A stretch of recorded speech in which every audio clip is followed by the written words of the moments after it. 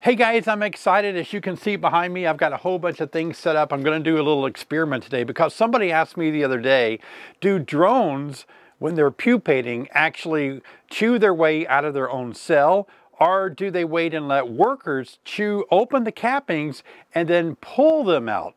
And so it seems that people are divided about what happens there. And so what I'm going to do today, I'm going to go in and I'm going to pull out a frame of drone brood. I'm going to put it in an observation hive, take it indoors, and observe what happens. Let's get started.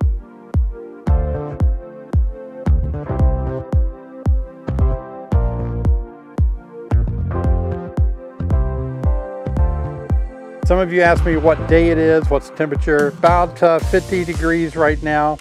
It is in February, so this is in our winter. We're about 30 days from spring, so we have a ways to go. I don't want to heavily smoke this hive. I'm not wearing any gloves. I would like not to be stung, but I don't want a lot of bees to leave the frame that I want. This is the frame that has the drone brood on it. And so I'm going to move it to the observation hive. Hopefully with as many bees on it as will stay on it.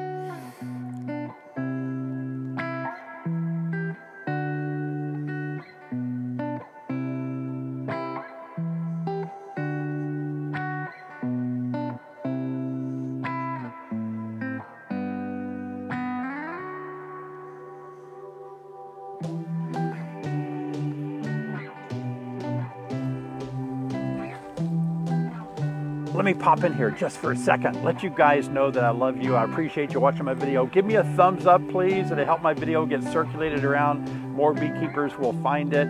Subscribe and click on the bell to be notified each time I make a new video. Now let's keep watching.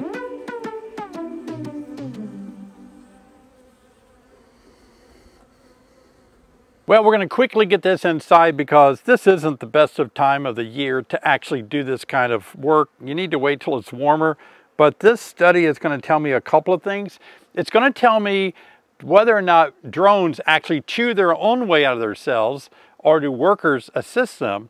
And it's also going to tell me what time of the year I have drones. These drones are going to emerge, and when they do, that will tell me a lot about when swarm season starts and when I can start raising queens. I got to get these indoors.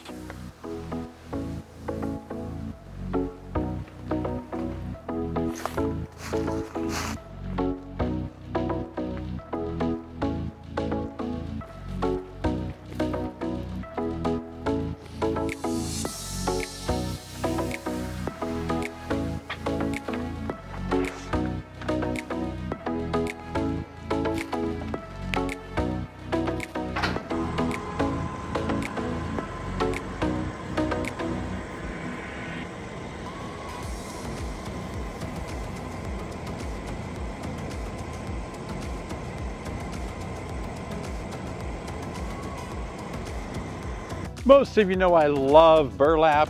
You can see my burlap here that I use. I'll leave a link in the description, but this is the way I like to put it out and save it for next time. I got these little notepads, one sheet, make sure it goes all the way around the horn there, and just smother the fire out by sealing off the gap with the paper. In my case, I've got to kind of give it a little bit of a snap down like that. Did I get it? There we go. Now that will smother it out and that burlap will be ready for next time. Hey guys, if you want to know more about beekeeping, if you've stumbled on my channel and you're thinking about getting into beekeeping this year, watch this video right here. How to start beekeeping, 1.5 million views. I'll see you over there.